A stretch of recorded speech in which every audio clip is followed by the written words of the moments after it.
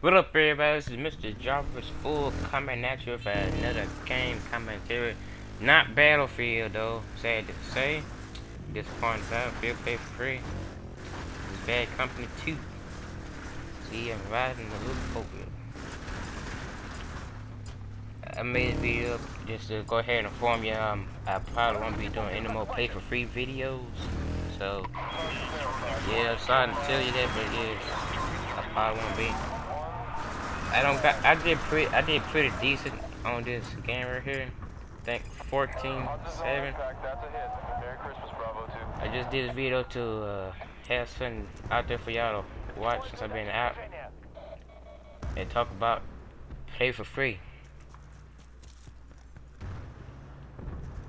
Well, if you haven't played in a while, they have came out with an update for all your weapons. If you had a +3 weapon, aka used to be known as the Legacy, they gave your gun a +3 on everything, which is good, but also bad. Something that you'll figure out later. But until then, I will inform you on other stuff.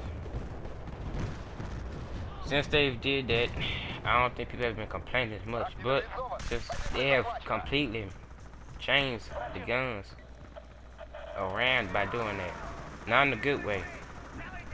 Some guns got way more recoil than they had before because of the increased amount of damage put out. Others became weaker with more recoil and less range, like the XM8 AR.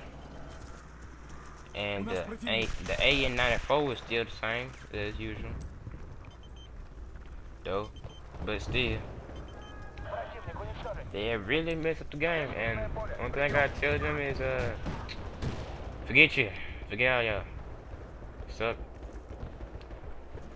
Spend over $80 and play for free. Over 80. I'm finna mess up all my weapons. None of my weapons are even worth the money anymore, except the handguns. They are actually worth the money. So if you plan on buying anything, again, do not buy a weapon. Just buy a shotgun or a handgun. By that, I don't mean go out there and buy a used ass. No. Do not do that. Yeah, I say, there are multiple handguns on play for free, and most of the handguns on there, I'll do most of the guns right now.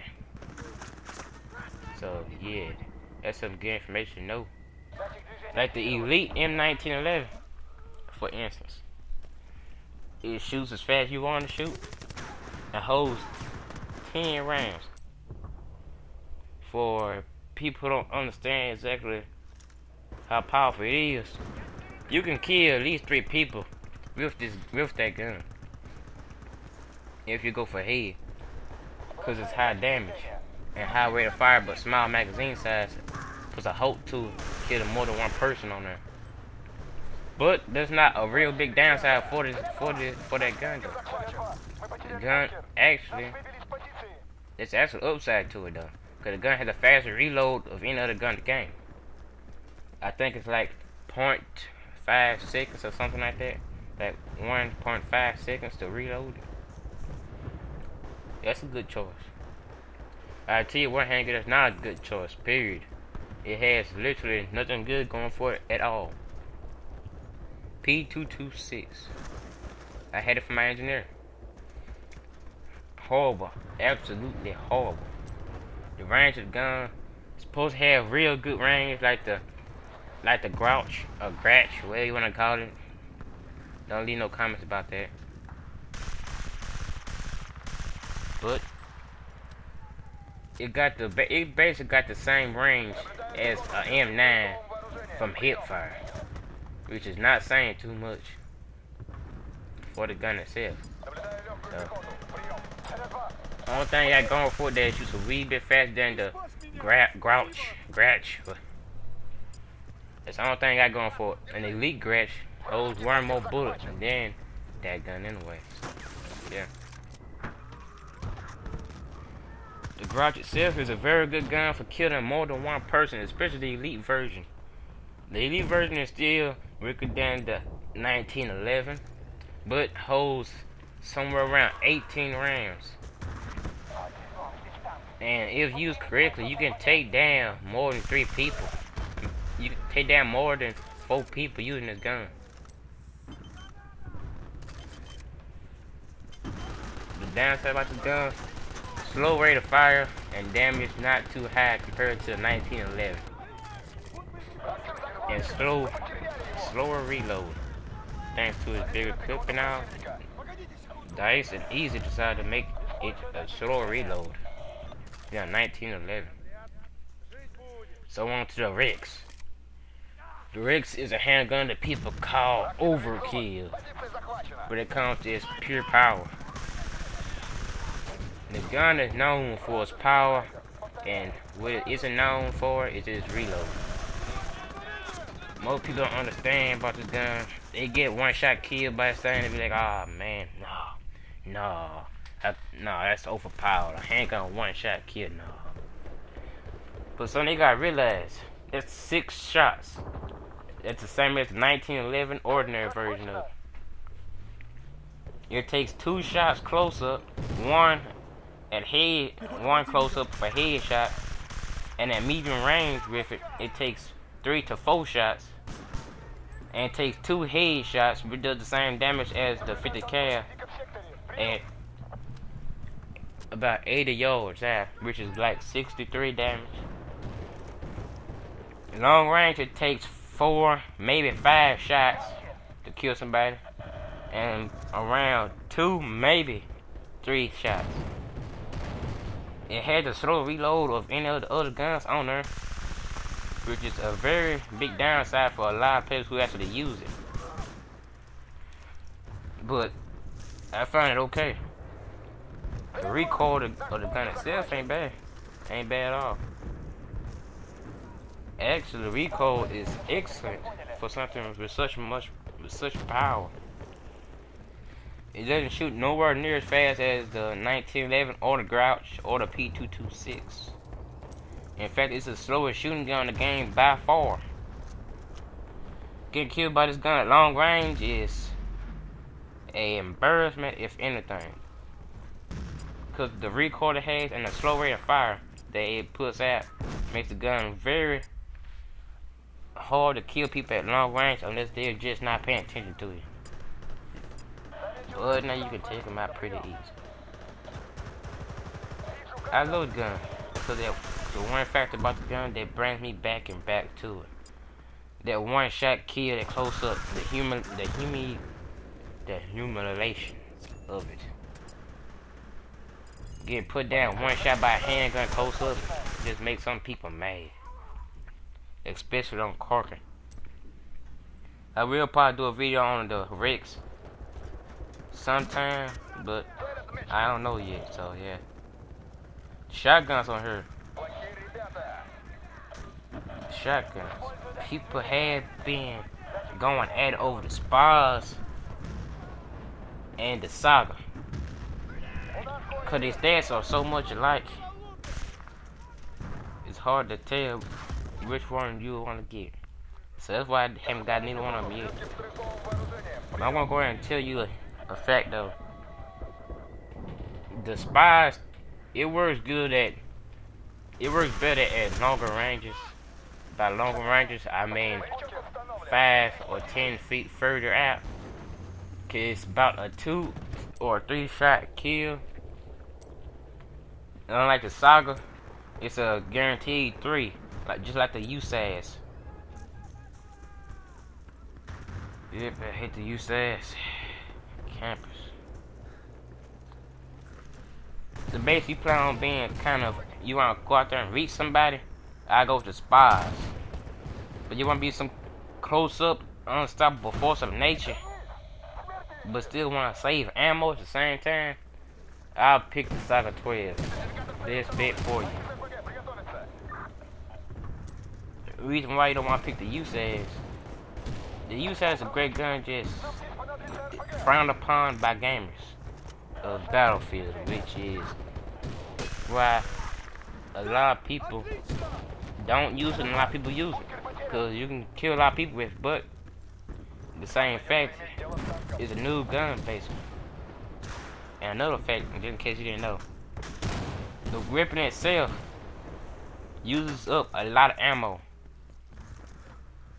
But it only takes 2 shots to kill somebody close up, which is something most people who use a gun don't realize.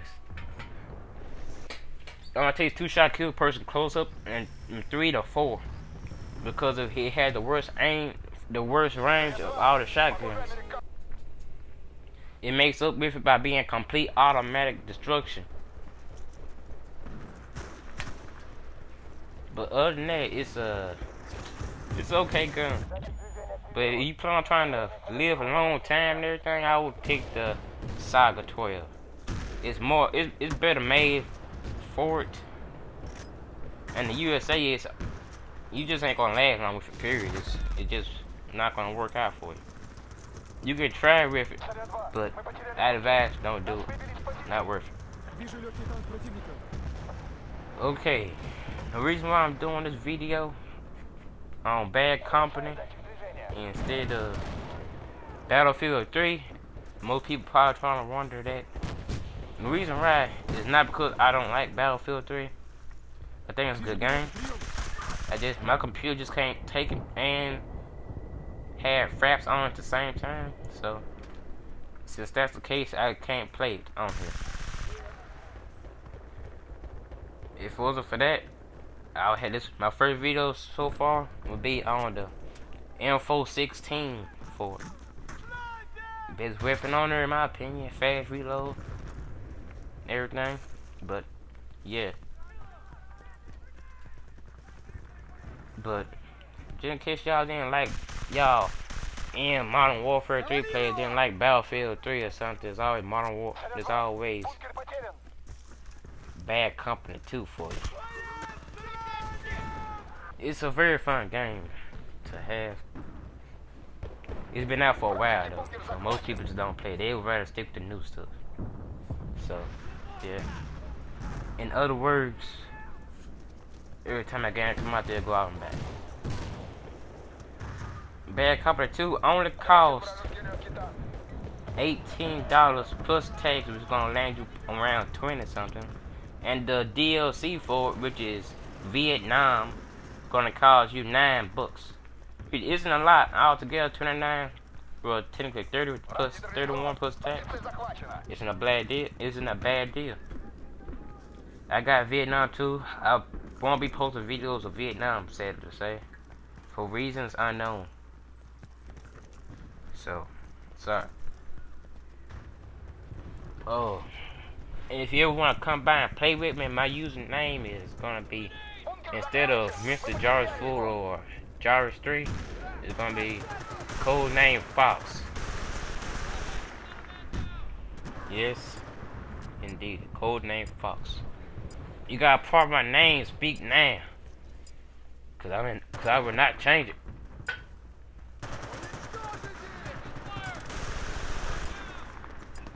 I gotta say though, Battlefield Play for Free compared to Bad Company 2 is basically a complete different beast. Play for free, you can actually play with your enemies. You know what I'm saying? Make fun of them and everything. Here you can't do it. You gotta go ahead and kill them fast as possible. Because usually you got a person spying up on them most of the time. Excuse me. Got a little bit of cold. And then plus Bad Company, the graphics are a lot higher than Play for Free, which means better textures, and better textures mean better graphics. Basically, in terms of saying, you gotta keep your guard up at all times, because of what happens is people can hide more places than they could in Play for Free. Way more. See, I got blown by a tank right there. I didn't know my teammate was right there. I thought he was on a different place.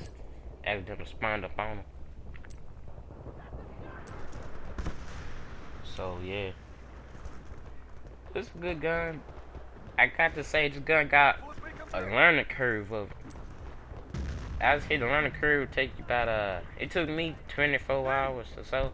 It took about a day of play to actually get my kills even to where I'm not going to the negatives.